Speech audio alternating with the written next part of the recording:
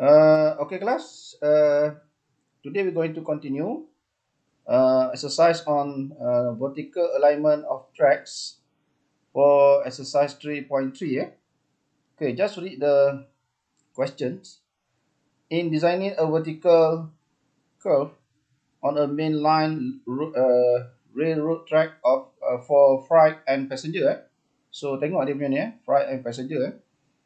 The engineer used length of 1500 for a curve joint. This one plus for upgrade 2% with a grade degree 2% which mean downgrade satu crash, satu sec Okay, determine whether this curve satisfies the minimum length requirement of trains are expected to run at near operating speed 80 km per hour So kita kena buat dia punya determination atau calculation Okay, first kita tengok formula ni So ni kan kita pakai freight and passenger Kalau kita lihat semula nota yang sebelum ni, kalau freight passenger ni pakai ni Tapi yang sebelum ni kita pakai yang ni So ni beza ini adalah untuk LRT light rail transit So sekarang kita guna freight and passenger intercity track So guna formula ni Okay.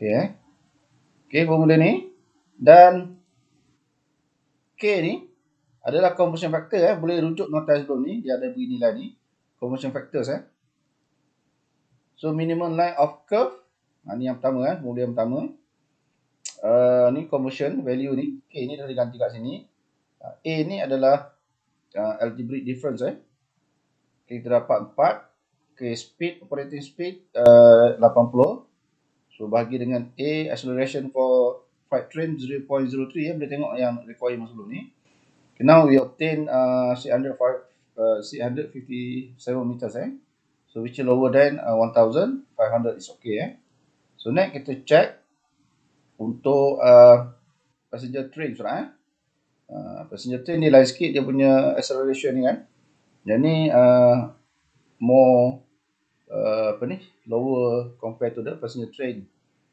lebih laju sikit dia punya acceleration Okay, minimum length dia mesti pakai formula yang ini juga tapi kita masuk saya guna pointer senang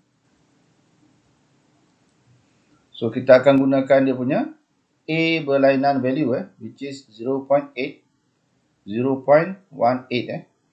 meter per square second second square So we obtain 110 which is lower than 1500 Okay. The next we move to horizontal Okay, vertical dah selesai So we look at horizontal alignment of track Okay, rail road horizontal alignment horizontal curve When train is moving on horizontal curve it is subjected to be centrifugal force acting radial outwards So terkesan daripada impact berat dan juga dia punya movement Okay, it's necessary to raise the elevations of the outer rail track by value of ni apa? Ni simbol super elevation tapi ni ada yang kecil kawan ni dia subscript ni dengan untuk equilibrium So dia ada ni beberapa simbol kawan ni dia refer kat mana jenis super elevation Okay, full equilibrium super elevation is rare use in practice for two main reasons Okay, first, long spiral transition curve will be required. Discomfort passengers on the train travelling at the speed which much less than equivalent speed or the train stop along the highly super elevated curve Jadi jarang kita gunakan grade super elevation untuk formula equilibrium tapi kita ada formula lain selain daripada equilibrium Okay, the portion of equilibrium super elevated design is called actual super elevation. Dan kita ada kategori yang seterusnya iaitu actual super elevation. Ingat super elevation ni yang kesendingan permukaan horizontal tu. Kalau jalan raya in highway design, we also have the super elevation terutamanya pada kawasan seleko kawasan yang dia ada curve. Jadi super elevation tu dia akan memberi satu transisi pergerakan yang curve secara contact kepada efek gravity daripada centrifugal force kalau baca balik dia punya highway design, kita akan faham lah apa yang masukkan super elevation maknanya kesendingan dia punya arah horizontal untuk bahagian yang membelok atau curvature region, curvature spot maksudnya bukan sentiasa kereta api ni lurus kadang-kadang dia juga ada keadaan dia ada curve untuk dia membelok, bukan nak belok sangat tapi memang dia akan follow the train, bukan train tu terrain permukaan laluan permukaan bumi dan laluan tu kadang-kadang dia sedikit membelok ataupun ada lengkung Okay, the difference between actual and equivalent super elevation is known unbalanced super elevation. Then we have another super elevation which is EU So now kita ada tiga EQ which is equivalent super elevation. Next we have actual super elevation, then the next one we have unbalanced super elevation Okay, desired values actual super elevation given by this formula So E represents super elevation simbol A ni actual okay 0.79 okay bracket ni adalah halaju operating speed okay, ini adalah radius untuk curvature ataupun lengkung tu lah desired relation between actual and balanced super elevation written so dalam menentukan unbalanced super elevation ni pun kita boleh guna pakai formula ni juga dengan penambahan satu kat depan ni tolak okay, kita ambil E ni bagi 2 dan kita dapat unbalanced super elevations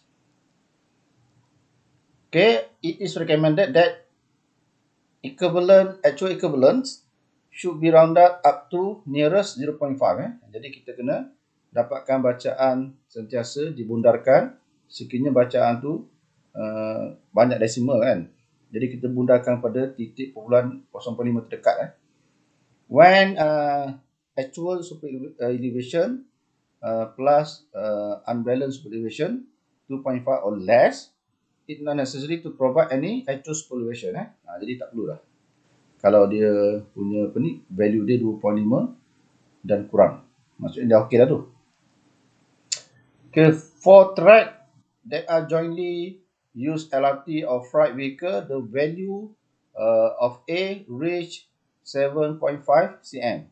Ni agak tinggi dia punya kesendingan dia punya super elevation tu sehingga 7.5 Tapi kalau jalan raya bila sampai 10 kadang-kadang sampai 12. Okay, the highest value up to 10 cm. Okay, which may be used to achieve operating speed.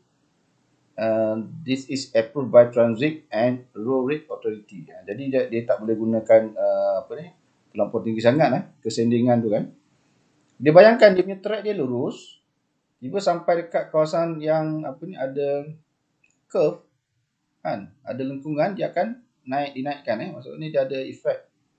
Kalau kita nak faham, kita tengok track litar lumba tu kan jalan ni bukan lurus macam tu dia ada sanding tu sanding tu lah dinamakan super elevation macam orang main basikal, track basikal dekat dia punya nama basikal, track basikal tu wall brown apa nama dia kan dia sanding macam tu lah super elevation maksud dia. Okay, equivalent elevation is given by, kalau kita nak calculate equivalent super elevation ni, kita kena combine dua nilai ni lah. A dan juga EU yang kita dapat mula ni. Or we can simplify as this value lah. Sekarang ni macam dia dah dah convert satu nilai lain untuk menggantikan radius ni lah diambil diameter. So kalau radius gunakan formula ni, kalau diameter akan degree of curvature gunakan formula ni. So dia berbeza sorry, bukan diameter, degree of curvature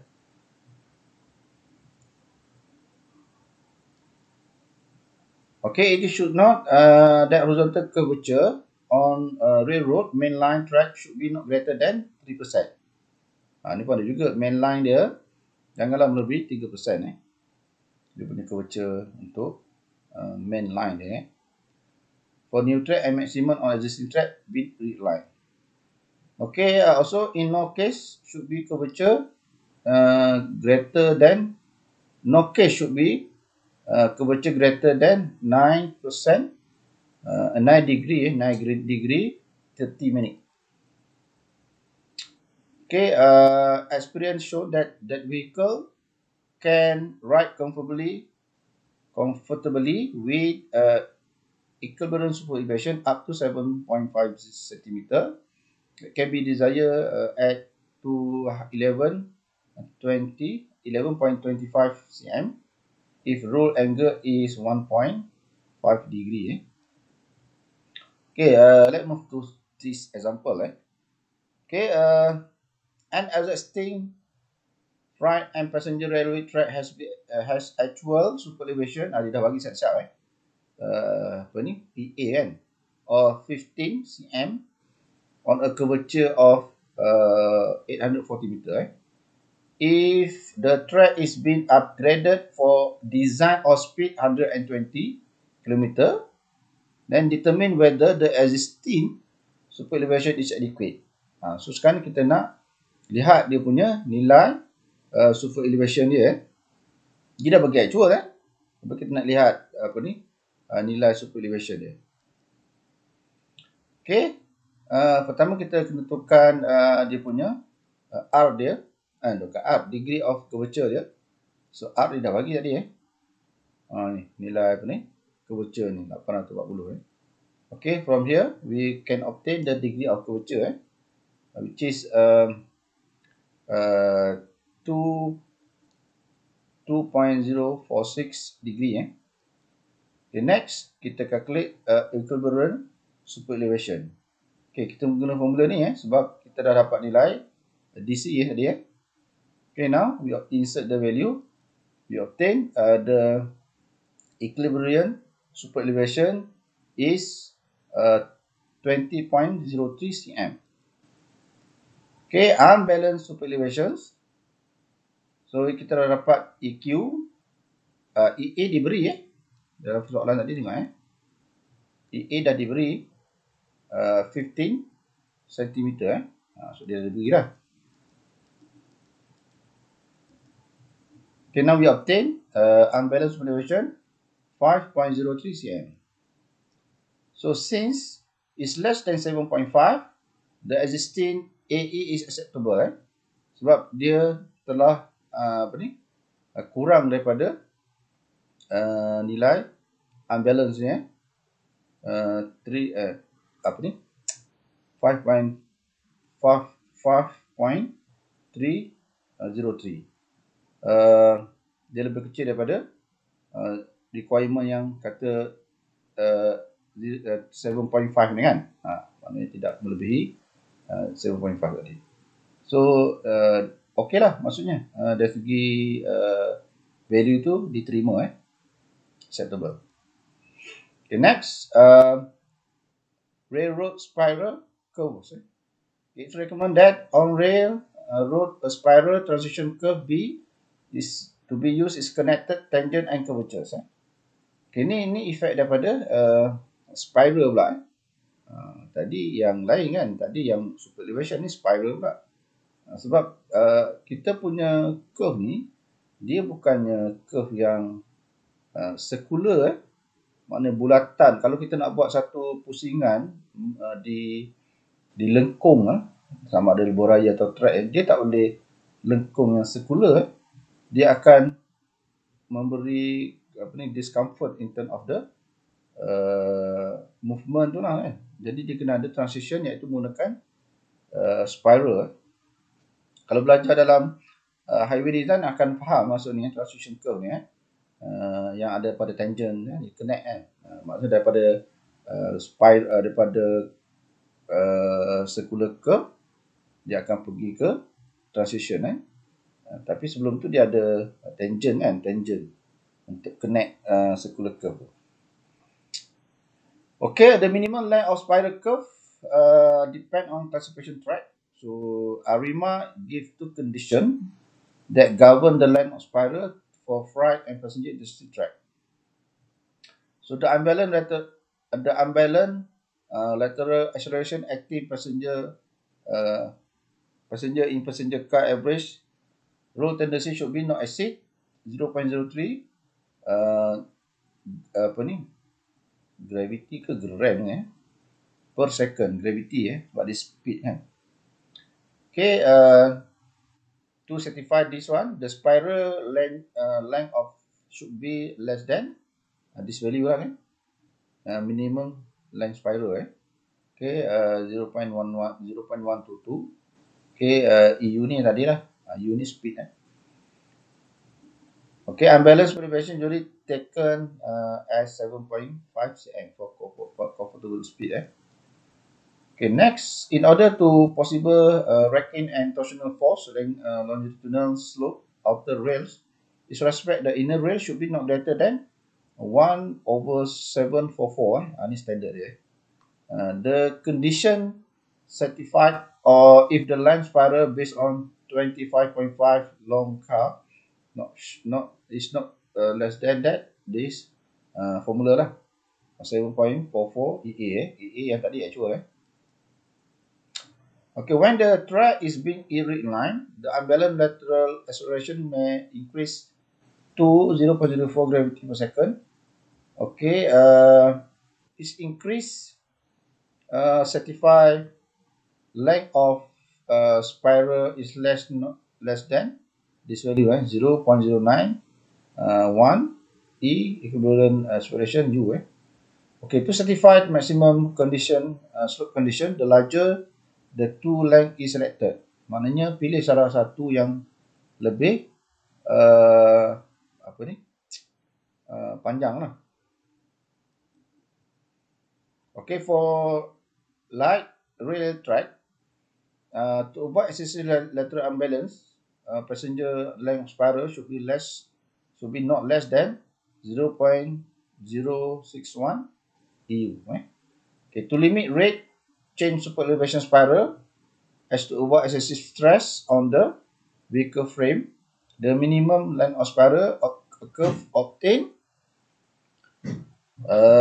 this one formula 0.082 or 3.2 A saja EA saja. Jadi ada U ni tak ada. Salah satu lah. So kena berhati-hati sebab dia banyak formula yang sama tapi constant saja berubah-ubah This one we talking about LRT Yang tadi yang passenger and freight Okay, the length spiral should be not less than 18 meter, can be reduced to 9.3 meters For example, embedded train to central restrict sebab dia terlalu restrict geometri dia dia tak boleh lebar sangat, luas sangat dia punya spiral length dia, spiral curve itu. So dia turunkan sikit lah instead of 18 Okay, it is necessary to insert transition curve between two curves of the compound. The minimum length spiral, the greatest longest following formula So kita kena check ni lah maksud dia. Yang kategori by kategori ni ni punya indikator ni sama lah yang tadi juga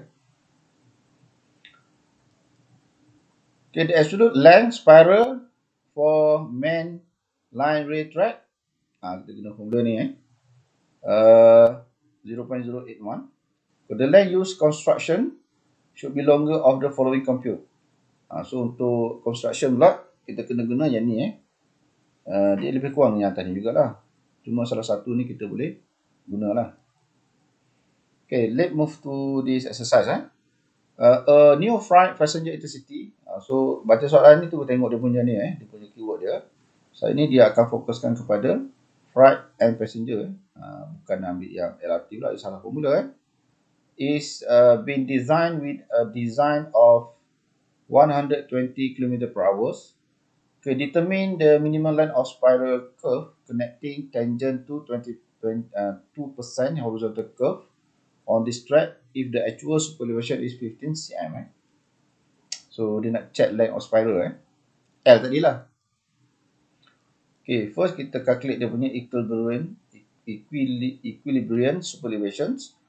So semua nilai dia dah beri item untuk speed dan juga degree of curvature tu.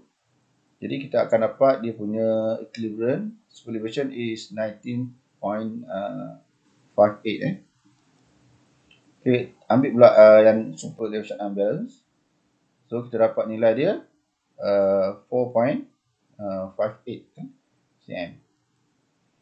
Now we calculate minimum of spiral curve to satisfy unbalanced lateral acceleration.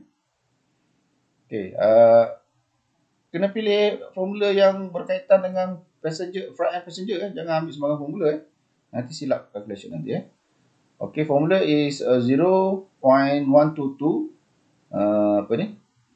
equilibrium this one equilibrium equilibrium unbalanced superelevation dengan speed Okay, unbalanced tu kita baru calculate dia this one kan. So we obtain 67.5 meter. Okay, minimum spiral to satisfy right and torsion force Okay, guna formula ni kan yang tadi kan ada dalam dia punya nota sebelum ni. Okay, 7.44 EA jangan salah pilih pula EA. So 15 we obtain 111.6 meter. Okay, in order to satisfy both requirement, the larger two is selected so ambil yang the larger. So yang kedua ni lah lebih tinggi. Yang pertama tadi rendah sikit value dia 67 So yang kedua ni lebih tinggi 111.6 So select this one Okay, next exercise. A spiral curve is been designed to connect two curve of compounding curve on light ni DRT light rail transit track is design speed 75 km per hour. The first curve has a radius 825 meter and actual superelevation is 3.8 cm. The second curve has a radius of 600 meter and the actual superelevation is 4.37 cm. So determine desired length of spiral, the absolute length of spiral curve. The length should be used in contracting curve So tiga benda dia nak suruh kita kira desired length spiral, minimum length spiral dan constructing So tiga-tiga ni ada formula berasingan Okay, kita cari dia punya equilibrium superelevation. So guna formula ni jangan guna formula yang lain pula. Sebab sekarang ni kita tengok bahagian design untuk penggunaan LRT yang pakai yang lain pula nanti silap Okay. 1.184 okay, square U speed dia kan ada R pun dia bagi So we obtain the equilibrium superelevation is 8.07 cm. Okay, the second curve. Okay, so dia ada perbezaan radius spiral tu untuk apa ni? Yang pertama dan kedua tu lah. So yang ni 600 So we got 11.1 cm. Okay, next unbalanced superelevations. Okay, yang ni apa ni kita tu dapat value tadi kita tolak equilibrium tolak dengan actual So we obtain 4.27. Okay, the second curve. Okay, we obtain 6.73 cm. Next, we calculate the desired length of the spiral curve. Okay, we use this formula. So look at this one. So jangan tertukar ni. So kita ada A2 dengan A1. Jadi sebab kita dah ada tadi pengiraan untuk apa ni?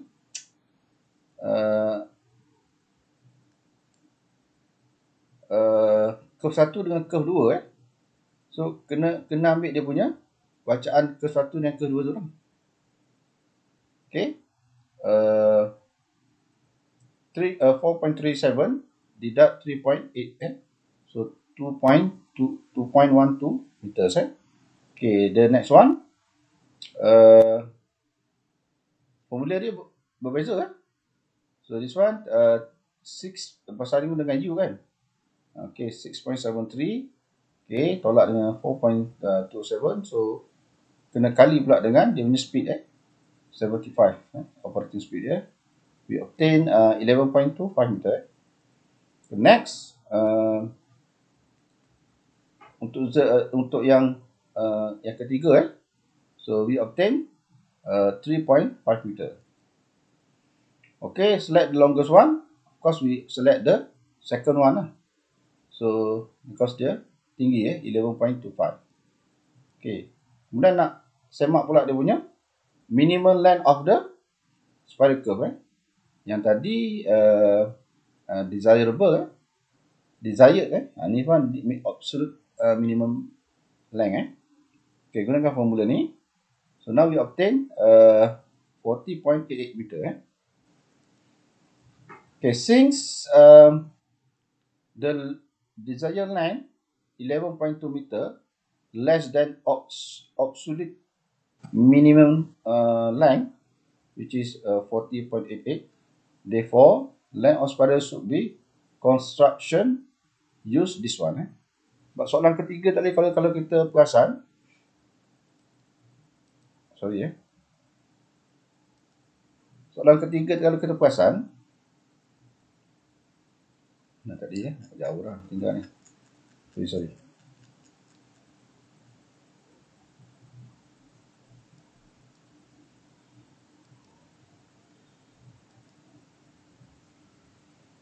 Okay, the length that should use in constructing so kita kena semak antara minimum length and desired length mana lebih panjang.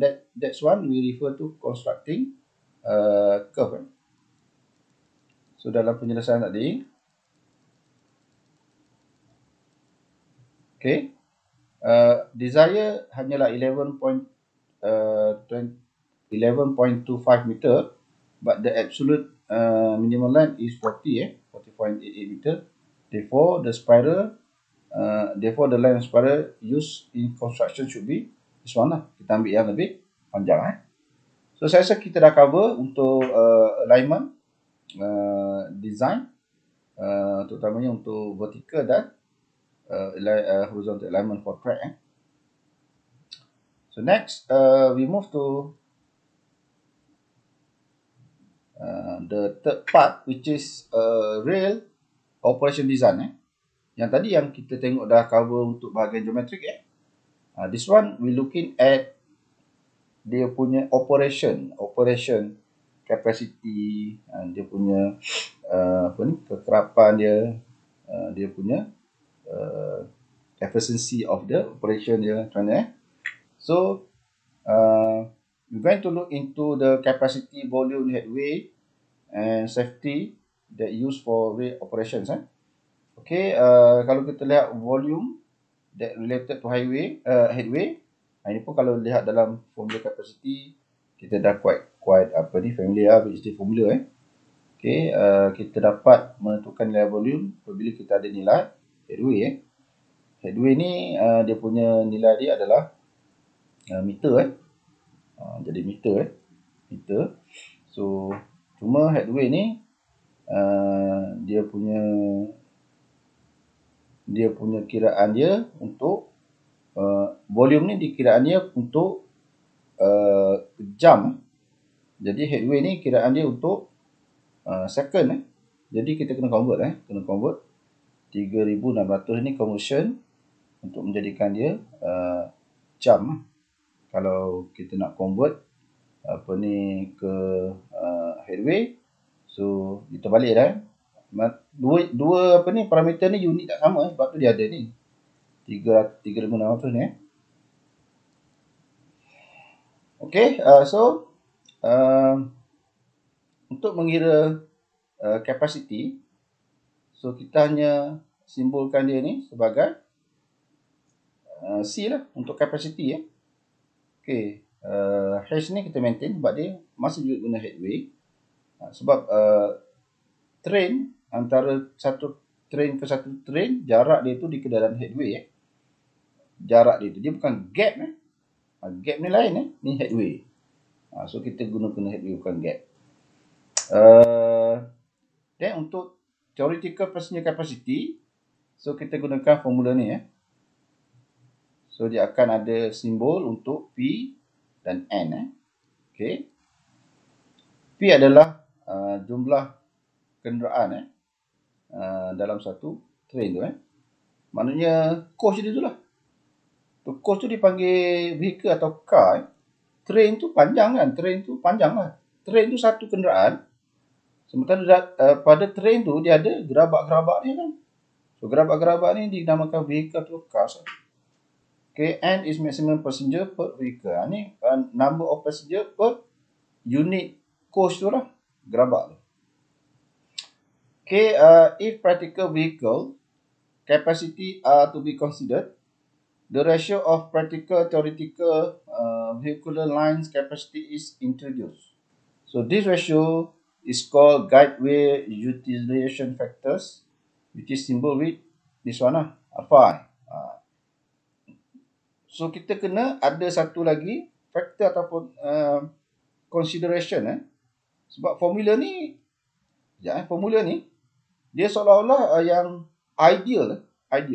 Tapi dalam practicalnya dia tak akan capai tahap ideal ni Jadi dia kena ada satu elemen tambah iaitu guideway utilization factor dia dah tambah macam ni kan. Jadi guideway ni kadang-kadang dia bagi nilai dia kadang 0.9 biasa. Atau pulang lah kadang-kadang 0.8 ke, kadang-kadang yang common 0.9 Okay, the load factor is usually expressed percentage vehicle capacity. Therefore, okay, kalau kita cantumkan semua ni, okay, dua faktor ni adalah dia punya constant ataupun faktor yang nak manipulate capacity yang sebenar Sebab kalau kita ambil yang formula asal tadi, dia terlampau ideal Jadi kita masukkan dua dia punya constant ni lah untuk lebih praktikal Jadi ingatlah formula ni basicnya tadi kalau kita tulis balik betul tak? Boleh Okay, basicnya tadi kita ada C V equal to 3,600. Sorry my writing hand is very poor. Okay, H M This one the basic one After that they insert P and N P ni refer ke numbers of vehicle in train. N ni refer ke passenger dalam vehicle tu Then now dia tambah dengan utilization factor, and next one is the load factor So this one the complete formula Kalau tak ingat formula ni, yang tulis yang basic dulu. Yang basicnya apa, kemudian kembangkan Okay, next, actual vehicle capacity is given. So ini pun ada juga yang actual actual capacity. Sama lah cuma yang ni yang simbol dah berbeza lah. Okay, kalau bagaimanapun load factor is usually need to express percentage of vehicle occupancy. Therefore, sorry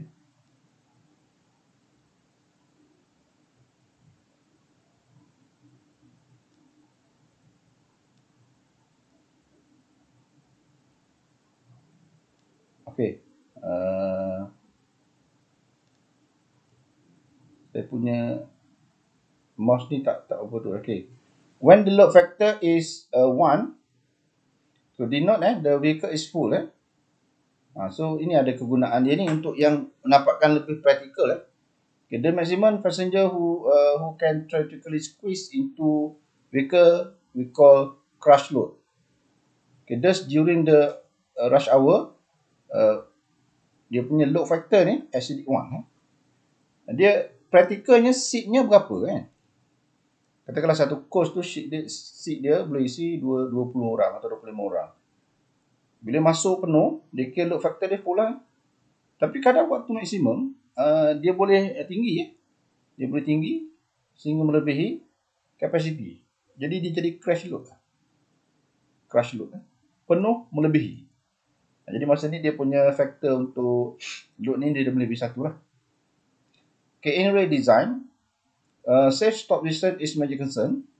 A safe factor which is K used for design brick wall stop, BWS concept. Okay, for example, when the vehicle on track stop instantaneously, okay, the following vehicles should be stop safe at the K factor. So dia punya H ni, so kena ambil elemen safe factor. So kalau kita design apa-apa pun untuk katakanlah buat accommodation, so kena ada masukkan safety factor kan. Ini pun sama juga. So now kita ada K factor. Okay, yang lain tu length, kemudian passenger vehicle per train. So yang lain tu biasalah. Okay, for the complete version, therefore theoretical capacity equation can be written as this one. Dia dah mula kembangkan lagi dia punya formula untuk lebih kaitkan dengan banyak faktor lah. Okay, at the maximum capacity, cruise speed given this one, VO. For headway is given this one. Okay, the maximum theoretical capacity can be obtained using this equation. Say CP, which is maximum, okay, 2556 and square for VD and LK. Okay, to increase line capacity, we need increased number of passenger car. We need number of passenger in vehicle. Increase length of train. Nak increase length of train, increase vehicle per vehicle, nak tambah vehicle. Untuk tambah passenger dalam vehicle pun tengok saiz coach dia besar mana, kena panjang ataupun kena besarkan saiz coach lah.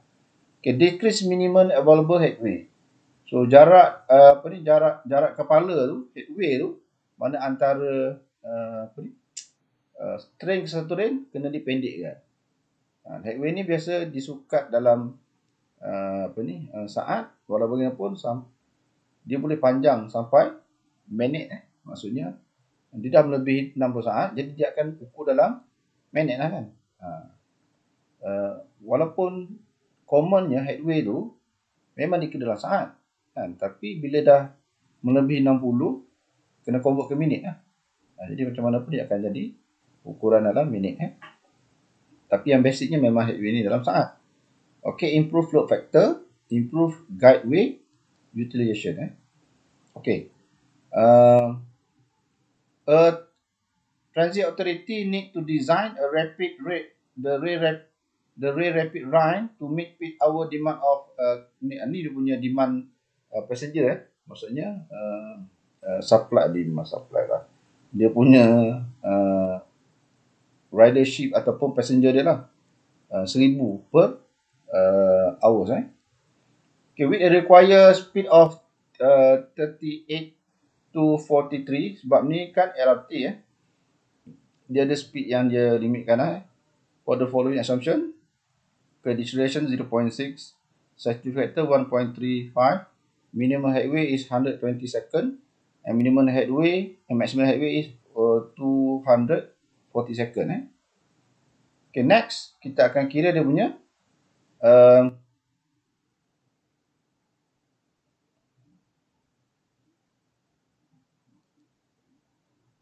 passenger car tu. Berapa size train yang kita nak. How many car should a train consist provided adequate passenger capacity value.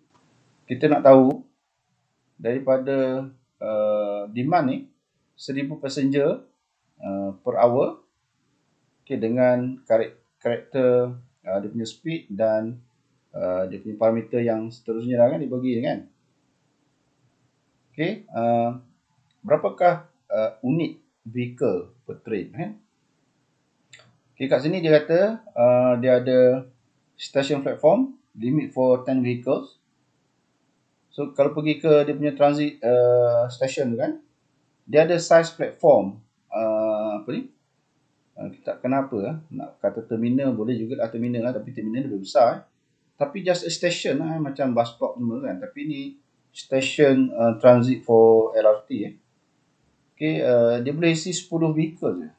Satu train tu dia boleh isi 10 je untuk masuk ke sesuai masuk ke stesen berkenaan. Okay, the car line is 21, size satu gerabak capacity per car 130 passengers Okay, berapakah apa ni bilangan vehicle yang kita perlukan ataupun gerabak tu lah kan. Dan ini gunakan istilah car sama lah. Okay, what will be the corresponding headway. Okay, kalau kita calculate formula asas dia ni, so kita ada, sebab kita tak tahu lagi kan, unknown lagi kan, so kita cuma ada dia punya simbol yang kita boleh represent sebagai unknown okay, X mula okay, capacity dah diberikan, iaitu dia sepatutnya boleh mencapai 10,000. okay, load factor 0.9, utilization guideway utilization 0.6. Kemudian P dia kita tak tahu, nak cari nanti berapa vehicle. Okay, capacity untuk satu kenderaan ataupun setiap gerabak tu 130 kan. Okay, headway pun kita kena tentukanlah dia punya capaian sehingga angka kenderaan yang sesuai yang kita nak target tu. Okay, so daripada simplify formula ni, so now we do the apa? Iteration calculation lah. So we just add number of cars, number of vehicle per train kan. Okay, kalau satu train, ini formula dia. Ini nilai dia kan. Kalau dua train, ini formula, ini nilai dia. Sehinggalah 10 train So kita ada headway sehingga 250. So ingat walaupun stesen tadi dia boleh isi sampai 10 vehicles maksimum kan. Okay, operation untuk LRT ni dia kena ada limit minimum headway 2 minit dan maximum headway melebihi 4 minit So ini dia punya guide untuk kita kena follow So from this analysis, so yes, kita boleh kira sampai 10, but then the maximum headway now is over 240 So the range possible to consider number of train that meet for the headway requirement, minimum as 120, maximum as 2,000 and 240. So we can add as much 9 vehicle per train. So minimum kalau kita nak supply 5 kenderaan, 5 kereta, 5 coach, 5 gerabak. Maksimum kita boleh letak 9 gerabak. Itu yang kita patut lihat Okay, then kita kira dia punya VO lah Okay, VO formula ni kan. So kita apply lah. So kita calculate the speed for 5 train. Ni speed operation Okay, 35. Okay, next dia punya 6, 38, 7, 41, 8, 44, 9, 46. So the guide yang ataupun the requirement, given requirement, minimum speed is 38, maximum speed 43. So we cannot continue for use 8 or 9 vehicles. Therefore, the range should be between the vehicle size should be 6 and 7. So yang tadi bergantung kepada headway dan panjang platform, juga dia punya saiz kenderaan tu boleh sampai daripada 5 hingga 9. Tapi bila pergi kepada operating speed, dia dah limit 38 hingga 40 km sejam, 43 km sejam. Jadi dia dah lebih spesifik jumlah size train untuk kapasiti yang 10,000 tadi lah. Okay, therefore choose 7 6 or 7 per car per train. Kalau kita ambil 6 car, so headway dia menjadi 151 lah, almost 150 second. However, speed dia perlahan sikit. Kalau kita ambil 7 car, headway dia lebih tinggi, tapi speed dia naik sikit. So of course lah kan, sebab dia dah tambah gerabak, jadi headway dia pun bertambah lah. Logik lah kan, logik lah. Walaupun dia speed laju sikit bonus yang ni, tapi headway dia tinggi so kalau nak pentingkan headway, prefer ambil 6 lah. Tapi kalau nak pentingkan dia punya, setiap kali dia pick up ataupun dia alighting, boarding dia punya passenger, ambil 7 train lah, lebih banyak boleh isi kan. Okay, saya rasa itu saja yang kita cover untuk this the last exercise lah for part 3 just calculating for capacity in terms of the vehicle size and headway and speed. Okay, I think I will stop for this slide. Then we should continue for the next part, for the next lectures until next week.